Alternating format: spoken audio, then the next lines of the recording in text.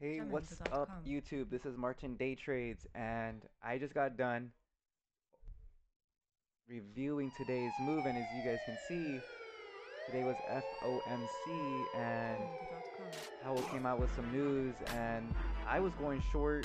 I got stopped out by 1 pip because I didn't wait till the 70 to 79% fib level. I got in at the 62%, and by 1 pip, I got stopped out right here. And which is okay because then it dropped. Let's see how many pips that was from this high to this low. That's 319 pips in like 2 minutes.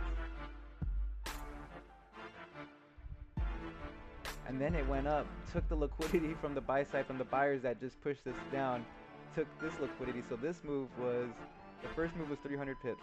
The second move was 365 pips. And then the move down for the rest of the day, which was 589 pips. So there was a lot of money being made today.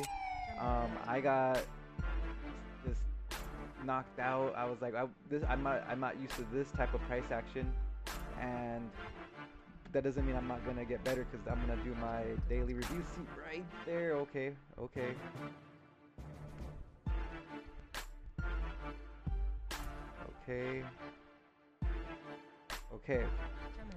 So from what I can see is there was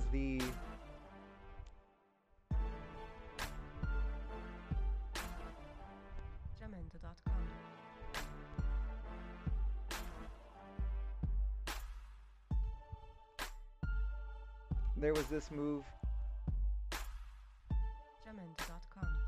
later in the day because 9:30 was right here, and it came up. I started going short right here, and then I held this all the way through this, got stopped out right here, and then it went short.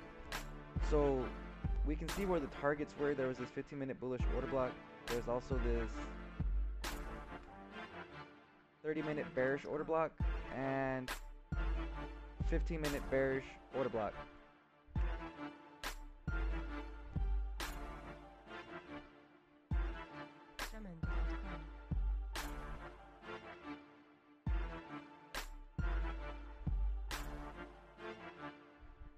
And okay, so there was this, so right here, this fib level, I'm gonna kind of draw it out there. Okay, so we have it from this low to this high. Let me go ahead and put a little circle right there.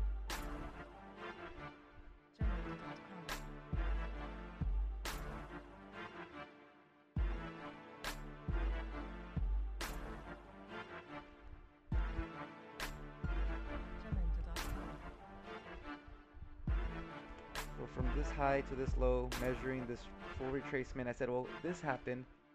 It needs to have a pullback. And it did to the 79%. Gotta be able to be more disciplined when I take my entries. I entered at the 62%. And honestly, if I just entered even at the 70, not even at the 79%, I would have been well within the stop loss parameters. Risking 50 pips.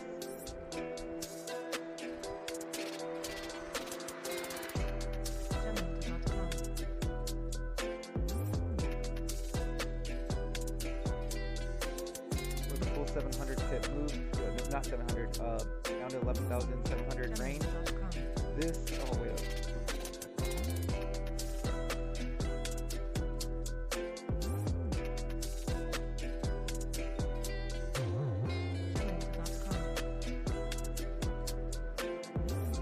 It was a 1 to 4.71 risk to reward with the 50 pip stop loss, which I think was reasonable considering it was also aligning right above this 15-minute bearish order block and right above the 12,000 big figure level.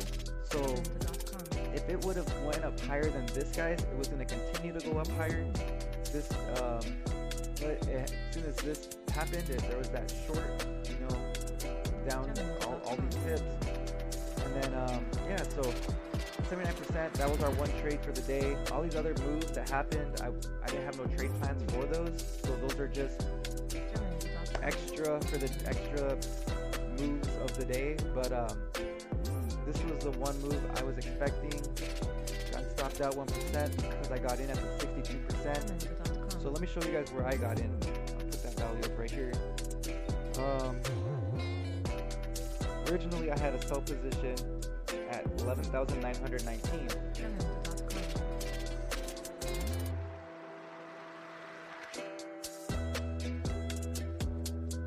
11,919.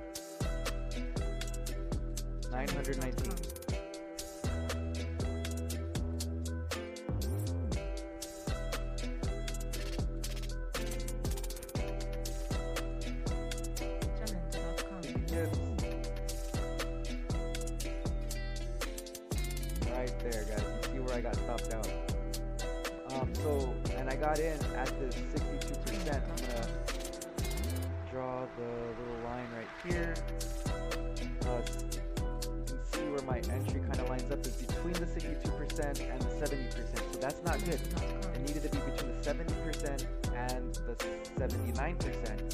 So even if I entered right at the 79%, which is like right there, I would have been secured in this trade. That's how important it is, guys, to stick to those rules that we have. Do not enter unless it's between the 70 and 79%.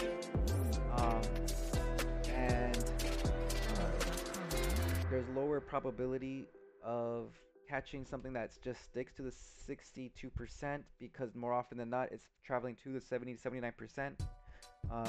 Point proven today. It did go a little past the 79%, but if we enter at the 70 to 79%, we have 50 pips to risk past that for it to be a failed trade. And just FOMC, Powell speaking caused these type of swings. Congratulations if you guys took one of these 3 trades today. It all happened towards the end of the day, so later, second half of the day is when these moves actually happened. We're now at the Asian session range. It's down at 11,538. Technically, this is a big figure level. We could get in for the retracement here. But this isn't my time of day to be trading. This is almost getting ready for like London session setup. But I don't trade this, so or this time of day. So I won't be taking a trade until the open tomorrow. But from what I see, if there's a little retracement here, even so, let's see. Boom, boom.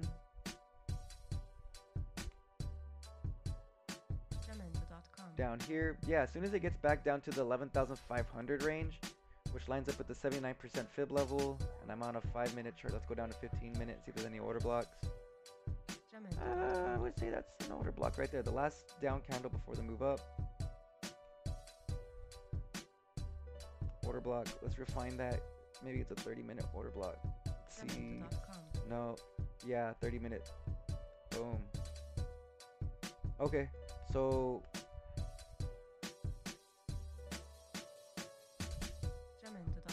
30-minute bullish order block, 79% fib levels. Asian session, little pullback for London expansion. I could see this happening. If this happens, it may be a good trade-off. Let's see. So from here to here to the top side. Where to? Let's see where it could fill. Is there any fair value gaps that was created?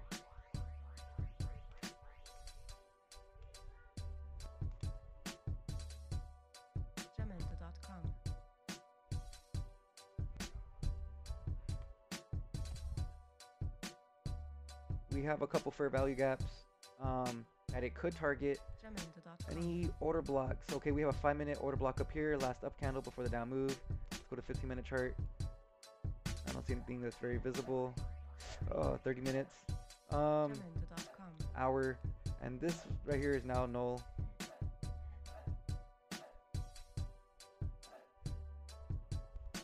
Right there.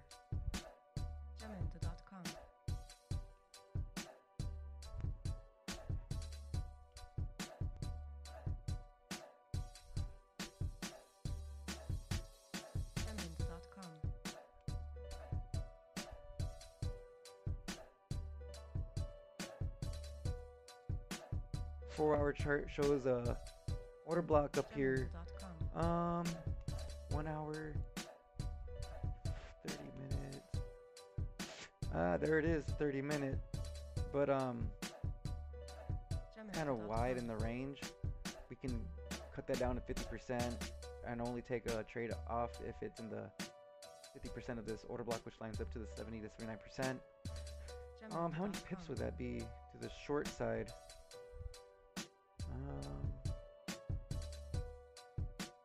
Okay, say we're entering right here. 50. Oh, that's 150 pips. This isn't a very good area to be entering. We would have to enter.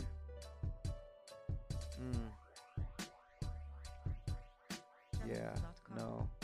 Let's see right here. Ugh, this is a horrible. I don't even see anything that's really clearly visible to trade something where this could find a target. It could do a retracement up to this level. There's a fair value gap, 38% continuation level. So London may have a push up into this range up here. I don't know. I'm just kind of predicting it. And if it does happen, then I'll know what I'm gonna do. But it may go up higher, and if it does, I will put on risk of 1% if it gets into this range, because then it may come back down this way for the move lower, right? Oh wow. Yeah, no.